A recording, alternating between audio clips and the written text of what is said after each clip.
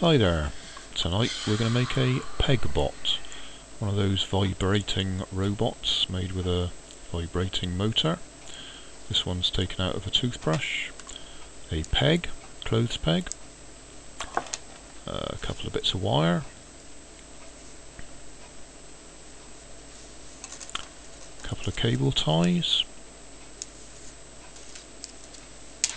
a pair of pliers, a pair of cutters, a pair of wire strippers, a couple of little bits of insulation and some batteries. First thing we're going to do is strip a little bit off the wire, strip a little bit of the insulation off the wire.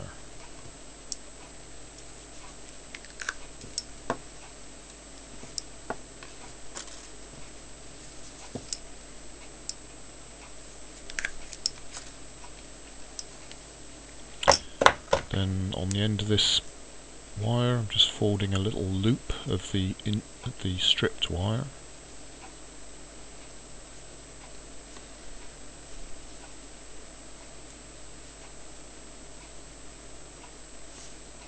It'll all become clear fairly soon.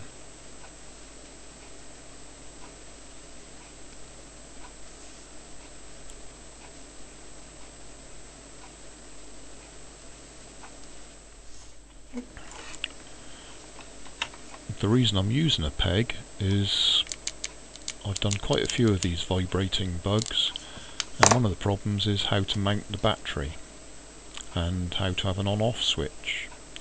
So it came to me the other day, if I used a peg I could actually clip the battery in the peg.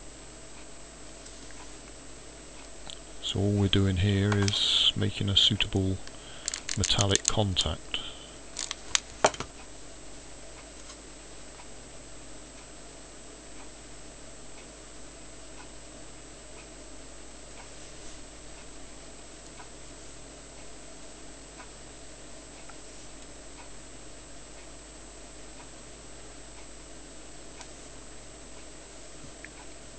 There you go, once the hot glue's cooled down a bit, just fold the loops inside the peg, and that's going to be our electric contacts.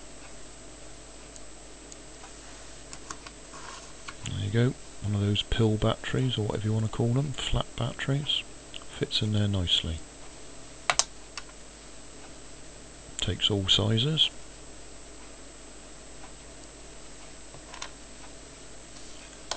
Next thing we want to do is connect the motor.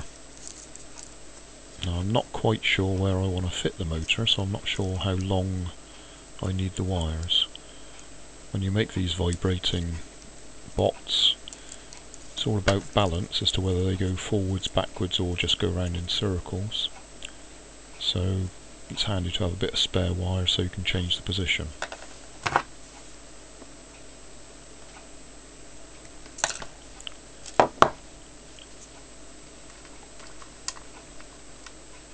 Got a couple of bits of insulation stripped off some thicker wire that I can use to cover over the solder joint in a minute.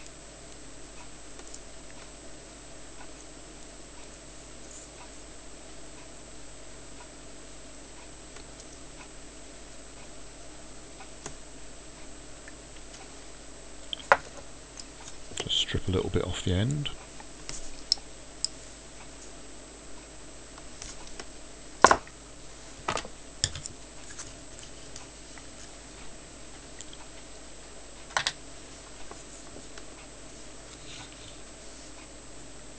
Just tin the end of the wire, that's what this is called. Not a good idea to breathe that smoke.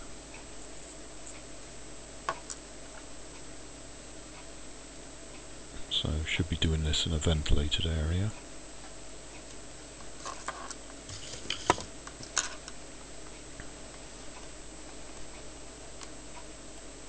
Would have been a good idea to have clamped this securely. First wire is easy to do.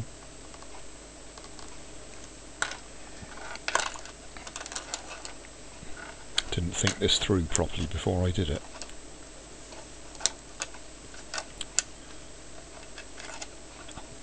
Simple answer, put something heavy on it, hold it still. There we go, hold it still.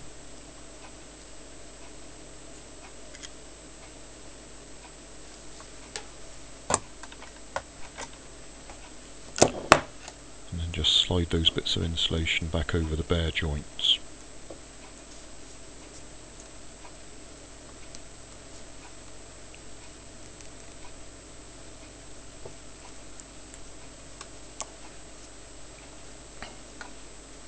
Quick demonstration.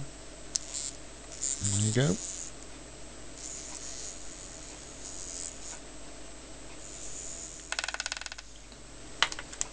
Okay, now on to the cable ties.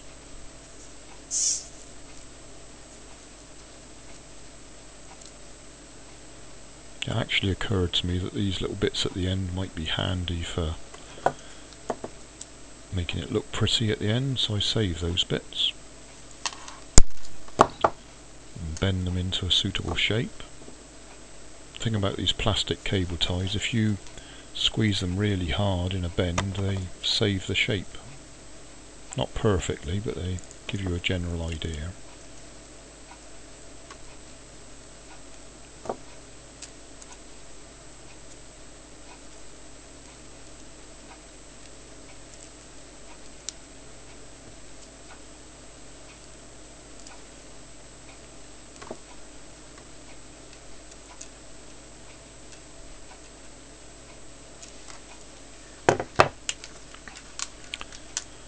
Thought I might have a go at an 8-legged bug this time.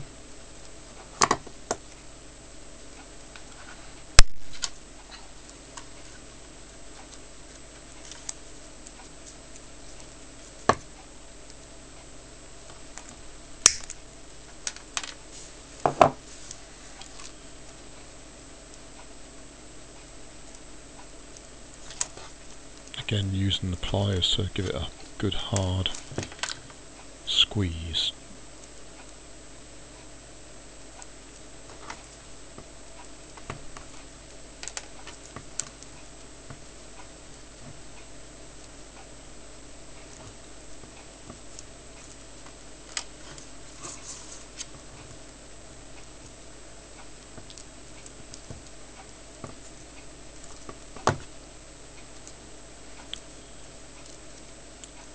Thought I'd have a go at a W shape this time instead of just a straight V.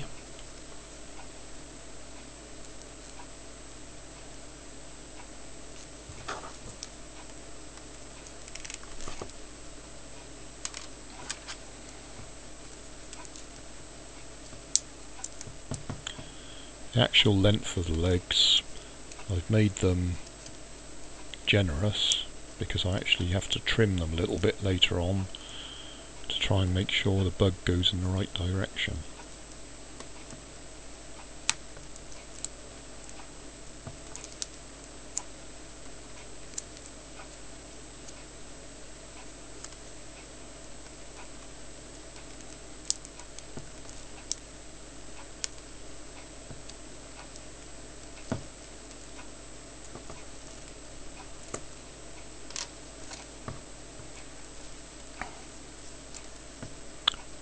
Not quite sure why I struggle so much doing this. The first one was easy. The rest of them I seem to struggle with, as you can see.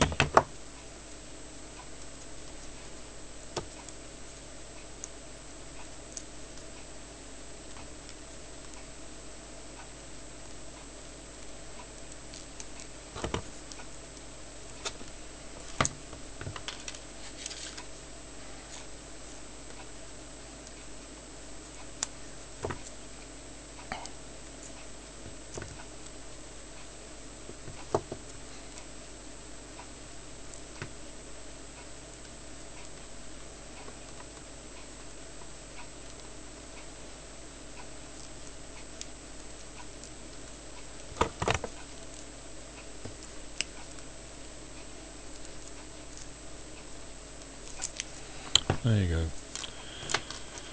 4 pairs of legs.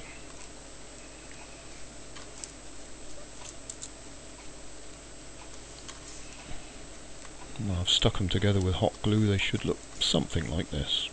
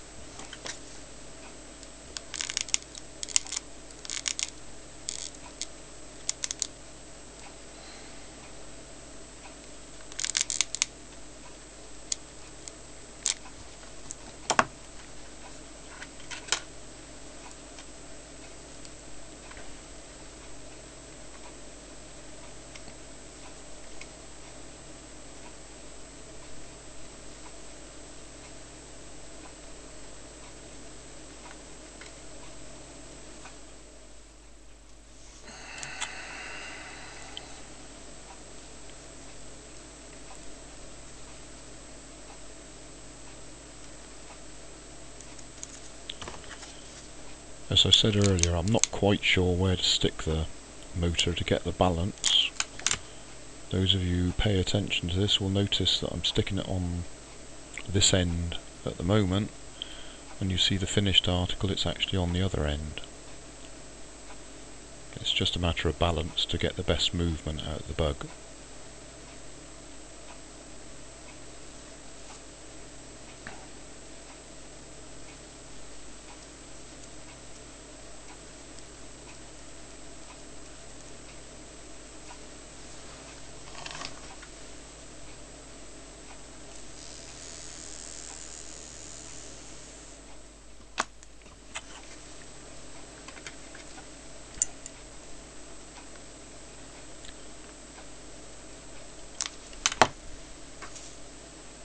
Just adding a bit of decoration, I guess you could call it.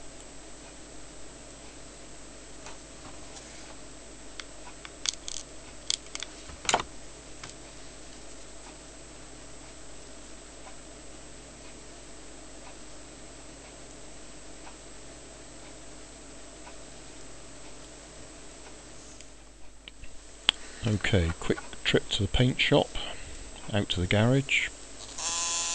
Just happen to have a bit of gold spray paint there, so that's why it looks gold.